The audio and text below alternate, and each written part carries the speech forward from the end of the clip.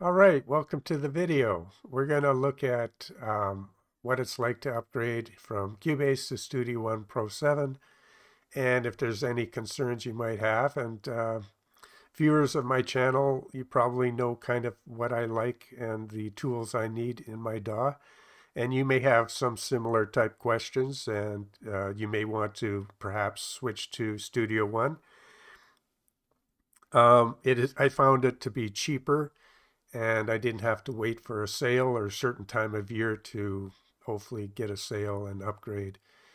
And you can use it for the entire year. Well, it's perpetual, so you can, if you buy it for the $200, you can use it forever, but you get 1 year of free updates. So you get at least, I imagine, one big update, maybe several.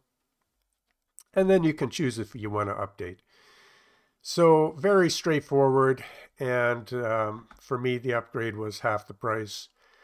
But not that's not the main concern. The main concern is, will it have the tools I'm used to and what I need for my workflow? And so I'll just go over some of my concerns, some of my main concerns.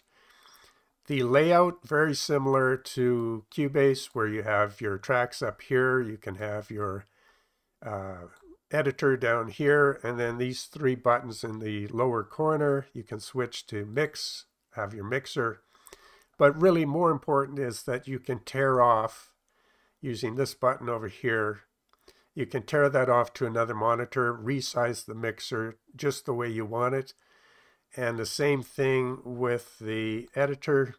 You can tear it off with the button over here and resize it on another monitor, and then save your scene or your main project file, and that's how your layout will be from then on. So that's what I did, and but for purposes of showing this, I just brought them back in, and you can also get them back in onto one monitor just by simply hitting those detach buttons again. So very well thought out and laid out. Of course, Cubase has the tracks, the editor, and then it has on the side kind of its browser system. Same thing with Studio One. And you can turn it on and off down here. And so you can access your instruments. You can do your effects from here, and it's all drag and drop. And they have a loops folder, and they come with a bunch of loops, and you can use splice. So nowadays there's thousands and millions of different loops and instruments and whatnot and patterns. So they've got a deal with Splice, and they give you a certain amount of free sounds. But if you join Splice, or I should say Splice, you can drag in a sound, and they will find out of their database of like 250,000 loops, they'll find similar sounds. And then you can just drag them into your DAW and start working with them. So it's up to you if you want to buy a subscription with Splice or not. But if you're in production, I could see how that could be really handy. Say you want a certain type of guitar, right? Then you could just drag it in. It will find everything that's similar to that guitar really quickly. You can decide if you want to buy such a subscription if you need it. But I think just like TuneTrack has, you drag in one of the patterns for either drums or keyboards, and then it will find similar ones out of the hundreds and thousands of patterns they have. So that's the way to go in the future, because really when you're dealing with millions of patterns and loops, to try to go through them all and find something is nearly impossible now. So I think that's kind of the way the future's going for finding things quickly. Then you have your own files, and you can make your own little subfolders here, and you can find your loops and Studio One, different things here. So that is the browser. And so some of my concerns were the hotkeys, and will they be similar to Cubase? And so if you go to Studio One, then go to options or keyboard shortcuts, down at the bottom, you can have similar keyboard shortcuts to whatever you're used to working here. So that's very handy. And so, I was able to just grab a loop, highlight it or select it, hit the P key, and it brought the looper around it and the timeline to the beginning, just like it would do in Cubase. So as soon as I seen it do that, I knew the transition should be fairly easy. Another thing I really enjoyed and liked inside of Cubase is the ability to add filters on every track. And so in this case, you can add a filter. Input filter is very something I really like because it's if you have a big library or a big sample player, often they have all these different hotkeys or key switches. And if you're playing a pattern or playing live, sometimes your notes stray into your key switches area and they trigger unwanted key switches. So I always like to put filters on the channels, on the instruments that have key switches right next to the play area. Sometimes they're right next to the play area, and you're always triggering those key switches when you don't want them. So input filter does that very simple and very easy. I would say even easier than in Cubase. In Cubase, you would have to find what the name of the key was, like a C1 or a C sharp 2, and then put the other one here. This way you can just drag it, know where your different filtering is going to be, what you're filtering. So yeah, if you just play with it for a couple of minutes, you'll see how that works. So you have input filtering on your tracks, which is great. And oftentimes I want to select, or you have a MIDI and they may be all set at 100 velocity, and you simply want to just go to something like a MIDI tool velocity and randomize them all. So again, that's very handy.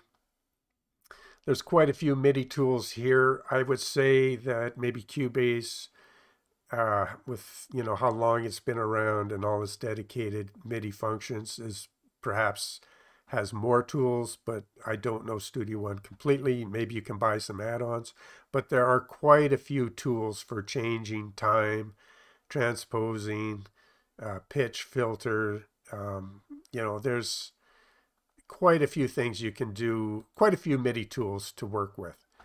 So, and there's always one way or several ways to do things with MIDI. So, all right.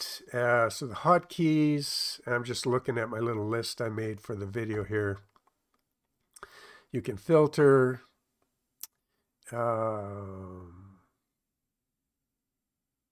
One thing that is really nice when you're using big sample libraries like VSL, they have so many articulations to be able to go in and just switch to sound variations. And you can add any type of CC values here.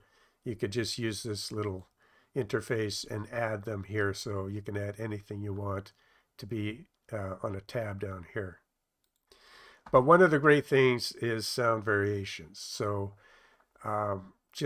there's so many articulations in the VSL, and they have all subfolders. So you can end up with hundreds of different articulations. So with Sound Variations tab, VSL and most libraries I think now are built in, so they have all their mapping built right into Studio One. And I can just find them down here in the list. So I have these selected. Say I want these to all be short notes. I can just go up here, short notes, and I have all my variations. Staccato. Now those notes are staccato. I can make this long note down here. I can say, well, I want that to be maybe a legato repetition or a long note. You get the idea. Very simple to work with complex articulations inside of Studio One. So that's a big plus. I'll move this to the side. So yeah, very, I would say if I was to compare it very simply, I would say that Studio One is like a streamlined, more modern Cubase, and I think they're updating quicker. They just seem to be more on the ball as far as, they get some feedback and make a change, and it just seems to be a system with their whole ecosystem of their videos online, their tutorials, some really great tutorials. So yeah, there's really nothing missing so far that I can think of. The way they handle MIDI inputs and outputs, so if you select a track, you can say, well, say for Opus, I want it to be played by scalar. So you would just go here and select your scalar track or whatever. And it just works by MIDI channels. So in some regards, that's even easier than Cubase. It's just really kind of straightforward. I know in Cubase, if I wanted to have over 8 separate instruments inside of Rapid Composer, there was only at the time 8 inputs. Now there's 16. But in here, there's like limited because they do it using MIDI channels. And, you know, you can just, each channel has 16 outputs and you can have many different inputs for every track. So really great there.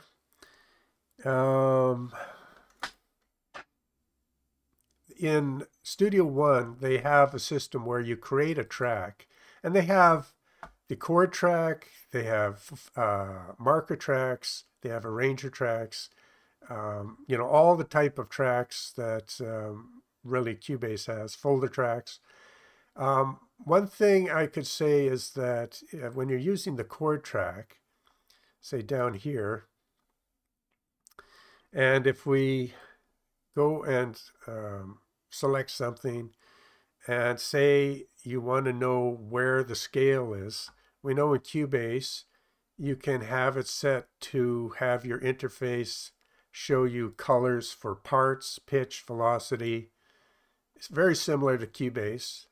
And you can do the same thing for scale. So you can set a scale, say in this case C major, and it will show you if I take one of these notes and if I move them out of the scale, but it's snapping.